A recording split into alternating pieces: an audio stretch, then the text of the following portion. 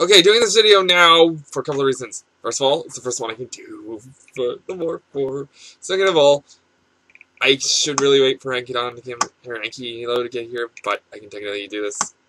I comment now. I kind of want to get plus zero down. We are looking at bunpachy, also known as the pachy zord, the zord pachy. Pachy zord's hiding place is an actual Chinese waterfall. I'm not kidding. It's actually a Chinese waterfall. I looked it up. It's actually a place in China. Charger number 8. Now for a little fun. Okay, let me start up. Spirit Ranger! Fire! Dead! Yeah. I suck at doing the dance. Just as much as Chris does. But oh well, mine's better. Haha! The original Kyoryu Gray Tessai had no morpher. He morphed by holding the charger up, or braving in, holding up the charger, and saying Spirit Ranger Fire! The original Cyan from Japan also did this. The reason for this? They're dead! Not the actual actors. Ramirez is played by Canadian Robert Baldwin, and Tessai, I don't know who he's played by at the moment. But they supposedly died while being a ranger, so they became Spirit Rangers.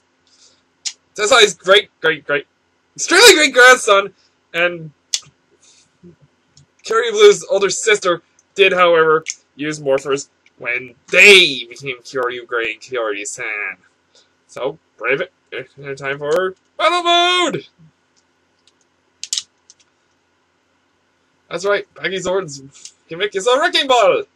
Now, because I don't have ankylo, we're gonna use the Plesio Charge Megazord for this. He hasn't been here in a while. Because I haven't had Pachy, honestly.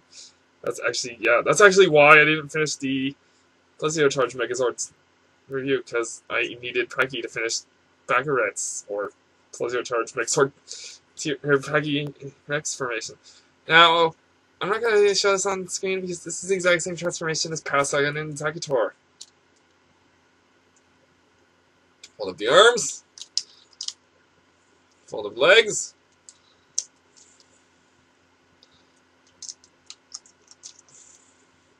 And there you go. Pachy Zord in battle or in arm mode. Now, I should note, if you're going to get the sword, get the purple one. The gray one is so hard to find that on Amazon, where I got this one, they wanted $160 for the Pachy Zord in gray colors. Maybe so accurate, but that's way out of my budget. To attach them, you do the same thing you did with Para, which I did in the CO Zord review.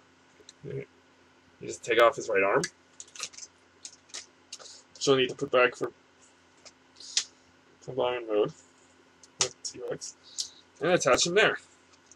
This is called bunpachy, or Plesio Charge Megazord Pachy formation. It should be noted, I think I forgot to mention this in the Plesio Charge Megazord's review. Plesio Charge Megazord's hiding place is he actually has his own underwater base. It's actually called the Plesio One Base. Yeah, I'm gonna finish up Pachy's reviews, or Pachy's full review when I get ankylo. Hopefully that'll be soon. So I'll do Kung Fu, I'll do Macho, but I really wanted to do this so I could get Plesio Charge, T-Rex Pachy formation, or Pachy Rex formation out. Oh man, it looks cool! Even with his purple arm, it looks way cool. And Pachy, he honestly looks skin purple. Why is he purple? It's an homage to Dino Thunder. Why do we need an homage to Dino Thunder? Because we didn't get the Dino Thunder version of the sword. I actually just took him apart and I just realized I forgot to put his butt plate. Butt plate, that's kind of funny.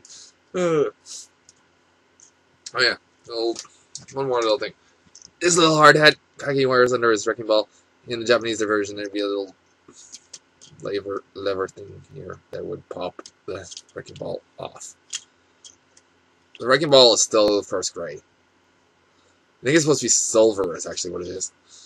And this chain was actually, a chain in Japan. He does swing. He does swing his Wrecking Ball. As one of the finishers for Plizzo bunpachy. The other, of course, being Galactic Blast! Son, me, itchy. Shoot breath, finished! Probably gonna do the combo video later this week. T-Rex is sitting right here. I took him apart. I took him apart to Megazord not to do the combo because I didn't have him until yesterday. Megazord. I did this so that I could dust them. They're very dusty. See you next time.